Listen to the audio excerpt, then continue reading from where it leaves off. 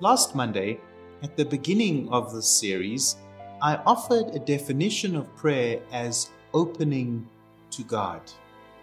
And today I want to continue to examine what prayer is. I think it's important that we pause and we think about prayer. I'm told that Google searches for prayer and spirituality and meditation have drastically risen in these weeks of lockdown. And this says something about us human beings that are searching, and prayer is ultimately about our search. Last week, I said that when we come to prayer, we seek to be open to God as we are. We open ourselves and let God take the lead. We need to remember, and this goes against our human inclination, that God is the initiator of prayer and not us. Jesus tells us in John's Gospel, "You have not chosen me, I chose you." Or St. Paul too, in his letter to the Romans, tells us that it is the Spirit that prays in us because we do not know how to pray. Our encounter with God is God's work and not ours. And so we often think and believe that it is up to us.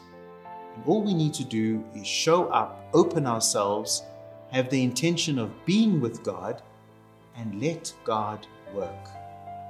We open ourselves to God by offering God who and where we truly are, what we think and feel at that moment.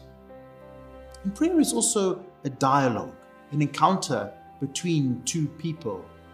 We speak and we listen, because a good listener is also a good prayer.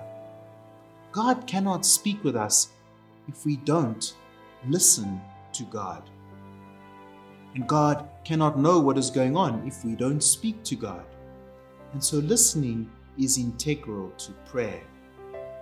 Let's now dig a little bit deeper. We might wonder, is prayer relevant to and for us if we just need to show up and wait for God? Could we not be doing something more productive? That's our big trap, the idol of productivity. And this goes deep into our human consciousness because we've been formed to believe that our value, that our usefulness, our goodness is revealed in our ability to be productive. If by relevant we mean useful to us as a means of getting what we want, being productive, accomplishing our own ends, or as we probably mean when we say the words, "Your will be done," most of the time meaning, "My will be done by you, God," then prayer is not relevant. Prayer is not a tool for need-filling or problem-solving. We are often tempted to use God as a last resort when all else fails. And when we see our prayer as a useful tool, we completely misunderstand the essence of prayer. And sadly, so much of our catechesis and our own formation in prayer has tended towards this kind of understanding of prayer. Just like love and friendship are not a means to an end, nor is prayer. Prayer is a relationship to God, one in which God remains the protagonist of the encounter.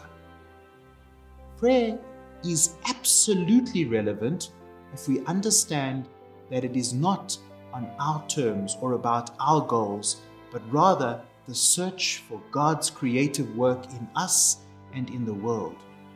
Prayer is not relevant to the goals we set, but relevant to our search for God's designs for us and for our world. In other words, prayer is at the level of our deeper, existential search for meaning and for fulfillment.